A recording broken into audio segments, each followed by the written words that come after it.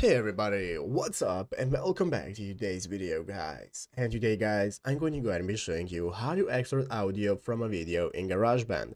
This is a very simple thing to do guys, so make sure to watch this quick and easy video till the very end, follow my steps correctly so you can make sure this works the same for you and you can do this yourself. But yeah guys, let's get straight into it.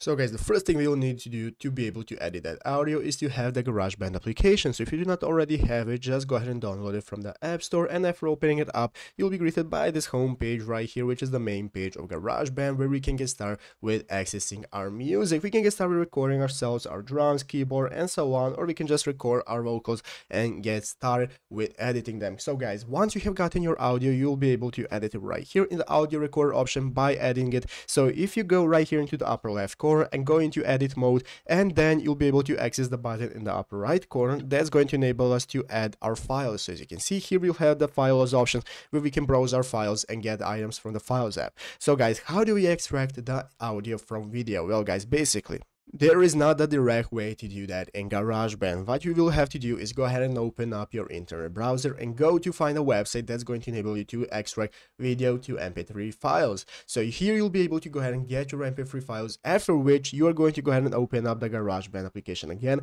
and add the files as we talked about, and then you'll be able to edit them normally and export them as MP3. But yeah guys, basically that is it, how to do it and what you have to do. So I hope this video was helpful. If it was, make sure to leave a like, subscribe to the channel. So you guys, thanks for watching, take care and bye.